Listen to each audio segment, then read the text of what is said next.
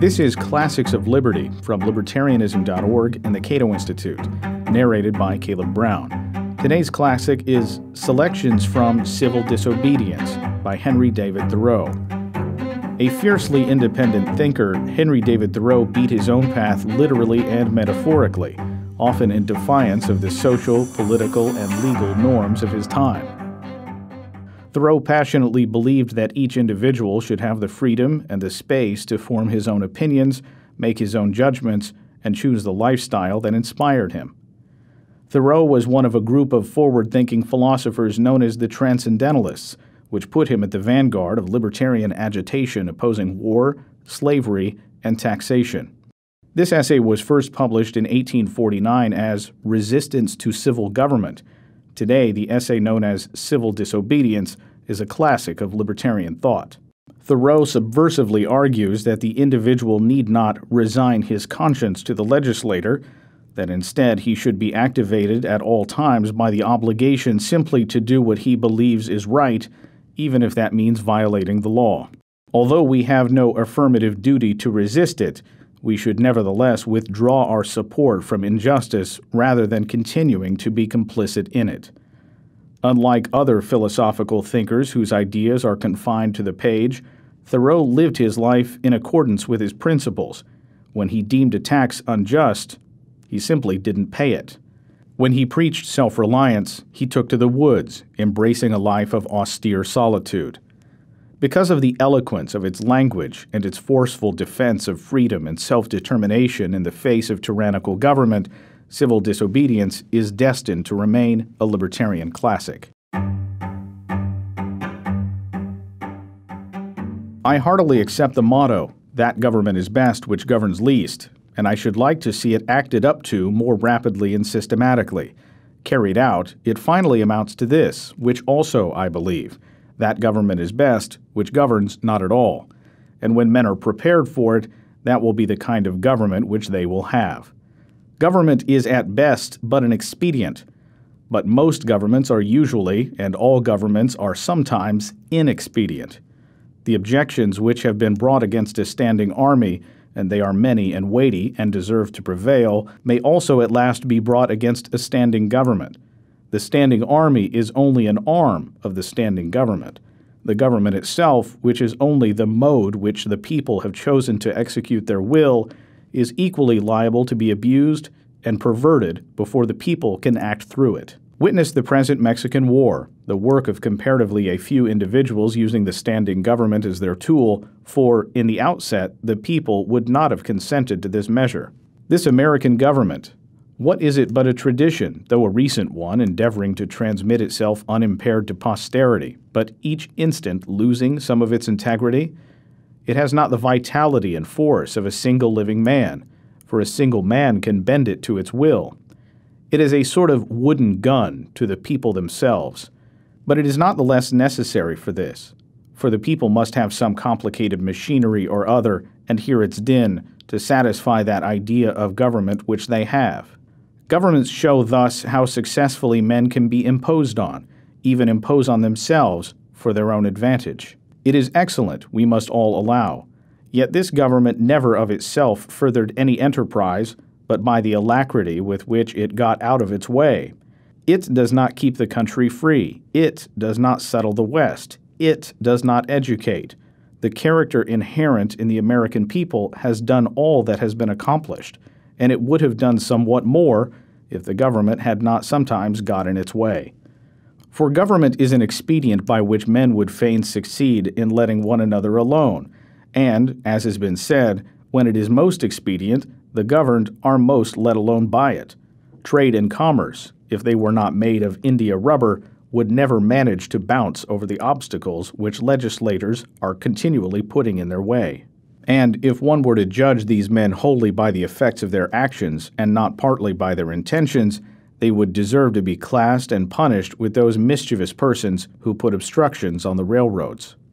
But to speak practically and as a citizen, unlike those who call themselves no-government men, I ask for not at once no government, but at once a better government. Let every man make known what kind of government would command his respect, and that will be one step toward obtaining it. After all, the practical reason why, when the power is once in the hands of the people, a majority are permitted, and for a long period continue, to rule, is not because they are most likely to be in the right, nor because this seems fairest to the minority, but because they are physically the strongest. But a government in which the majority rule in all cases cannot be based on justice, even as far as men understand it. Can there not be a government in which majorities do not virtually decide right and wrong, but conscience? In which majorities decide only those questions to which the rule of expediency is applicable? Must the citizen ever for a moment, or in the least degree, resign his conscience to the legislator? Why has every man a conscience, then? I think that we should be men first and subjects afterward.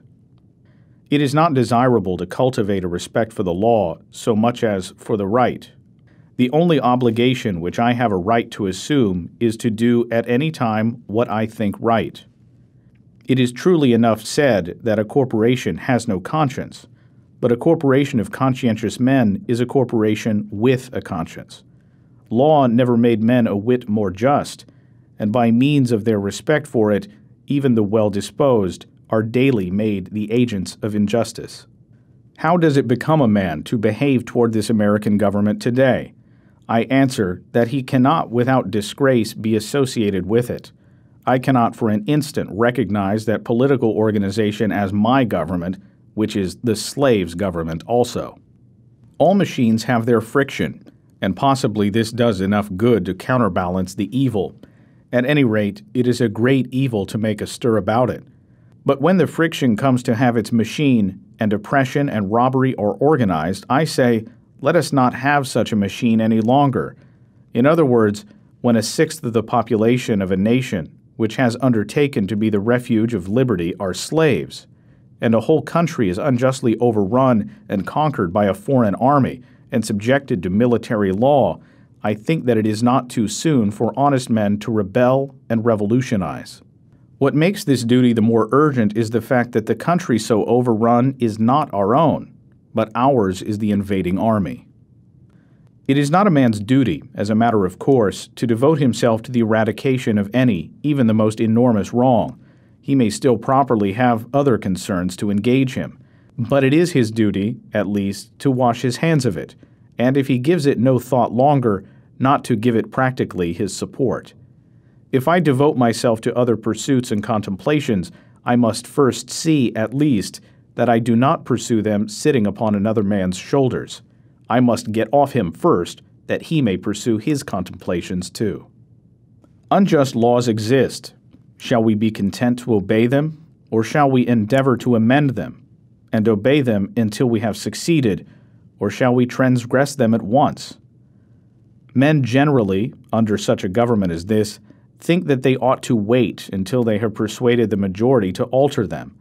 They think that, if they should resist, the remedy would be worse than the evil. But it is the fault of the government itself that the remedy is worse than the evil. It makes it worse. Why is it not more apt to anticipate and provide for reform? Why does it not cherish its wise minority? Why does it cry and resist before it is hurt? Why does it not encourage its citizens to be on the alert to point out its faults and do better than it would have them? Why does it always crucify Christ and excommunicate Copernicus and Luther and pronounce Washington and Franklin rebels? If the injustice is part of the necessary friction of the machine of government, let it go, let it go. Perchance it will wear smooth. Certainly the machine will wear out. If the injustice has a spring or a pulley or a rope or a crank exclusively for itself, then perhaps you may consider whether the remedy will not be worse than the evil. But if it is of such a nature that it requires you to be the agent of injustice to another, then I say break the law. Let your life be a counter-friction to stop the machine. What I have to do is to see, at any rate, that I do not lend myself to the wrong which I condemn. As for adopting the ways which the state has provided for remedying the evil, I know not of such ways. They take too much time, and a man's life will be gone. I have other affairs to attend to. I came into this world not chiefly to make this a good place to live in, but to live in it, be it good or bad. A man has not everything to do, but something, and because he cannot do everything, it is not necessary that he should do something wrong. I have paid no poll tax for 6 years. I was put into a jail once on this account for one night. I saw that the state was half-witted, that it was timid as a lone woman with her silver spoons, and that it did not know its friends from its foes, and I lost all my remaining respect for it and pitied it. I simply wish to refuse allegiance to the state, to withdraw and stand aloof from it effectually. In fact, I quietly declare war with the state after my fashion, though I will still make what use and get what advantage of her I can, as is usual in such cases. However, the government does not concern me much, and I shall bestow the fewest possible thoughts on it. It is not many moments that I live under a government, even in this world. If a man is thought-free, fancy-free, imagination-free, that which is not never for a long time appearing to be to him, unwise rulers or reformers cannot fatally interrupt him. I know that most men think differently from myself, but those whose lives are by profession devoted to the study of these or kindred subjects content me as little as any. Statesmen and legislators, standing so completely within the institution, never distinctly and nakedly behold it. No man with a genius for legislation has appeared in America. Our legislators have not yet learned the comparative value of free trade and of freedom, of union and of rectitude to a nation. They have no genius or talent for comparatively humble questions of taxation and finance, commerce and manufacturers and agriculture. If we were left solely to the wordy wit of legislators in Congress for our guidance, uncorrected by the seasonable experience and the effectual complaints of the people, America would not long retain her rank among the nations. The authority of government, even such as I am willing to submit to, for I will cheerfully obey those who know and can do better than I, and in many things even those who neither know nor can do so well, is still an impure one. To be strictly just, it must have the sanction and consent of the governed. It can have no pure right over my person and property but what I concede to it. The progress from an absolute to a limited monarchy, from a limited monarchy to a democracy, is a progress toward a true respect for the individual. There will never be a really free and enlightened state until the state comes to recognize the individual as a higher and independent power from which all its own power and authority are derived, and treats him accordingly. I please myself with imagining a state at least which can afford to be just to all men, and to treat the individual with respect as a neighbor, which even would not think it inconsistent with its own repose if a few were to live aloof from it, not meddling with it, nor embraced by it, who fulfilled all the duties of neighbors and fellow men. A state which bore this kind of fruit and suffered it to drop off as fast as it ripened would prepare the way for a still more perfect and glorious state, which also I have imagined, but not yet anywhere seen. That was Selections from Civil Disobedience by Henry David Thoreau. Find more classics of liberty at Libertarianism.org.